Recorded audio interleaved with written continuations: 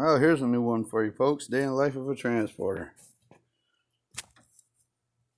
LS 6-liter water pump. And this is what takes the cake. I'm doing a water pump for my mechanic's ex-wife because he's out of town working. Isn't that something? Gotta love it.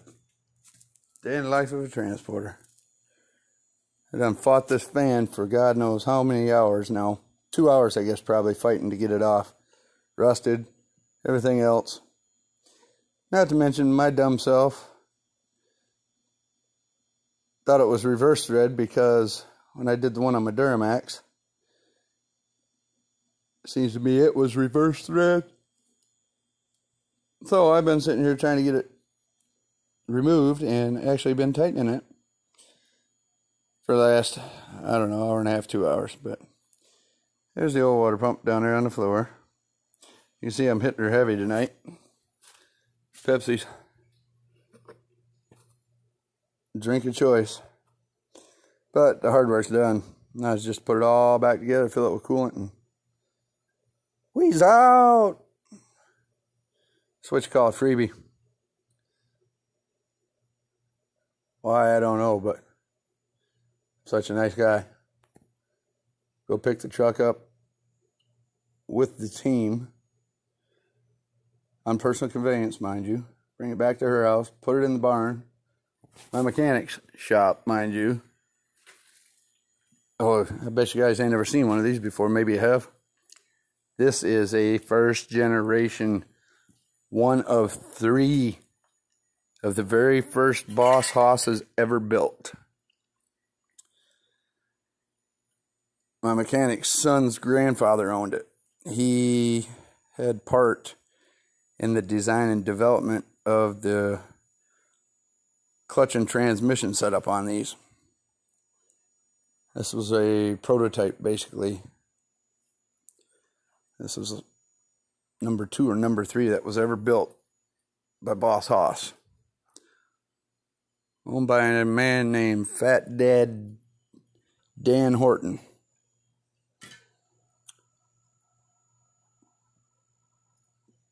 May he rest in peace. Bike's been in storage, God, 15, 20 years? 15, I'd say at least. Junior inherited it. Whatever happened, I don't know. His mom let her boyfriend / husband, whatever he was, tinker with it. And this is what Junior's got left to work with now. He's got to put it back together in memory of his grandfather. This will be one that I help with. But you see it, folks. That's one of the first Boss hosses ever built. One of 3 of the firsts ever. And then there's a old Piglet right next to it. There's the tins off it. The original paint. Used to have a license plate that said "should be bad," personalized on it, but yep, Fat Dad was the only man around man enough to ride that bad boy.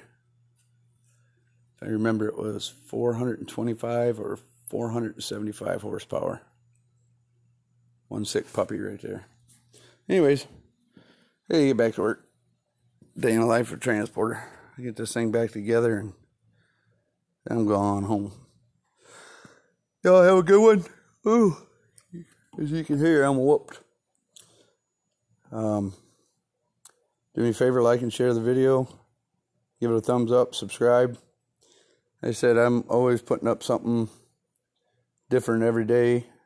Well, every chance I can, every opportunity, I try to upload something. The headache rack was finished. I haven't shown you guys it mounted on the truck yet. I got to do that yet, so that'll be a follow-up video. But once again, if you like what you see, I am definitely no mechanic, but I am definitely not illiterate to working on a truck or a car. Any type of motor for that matter.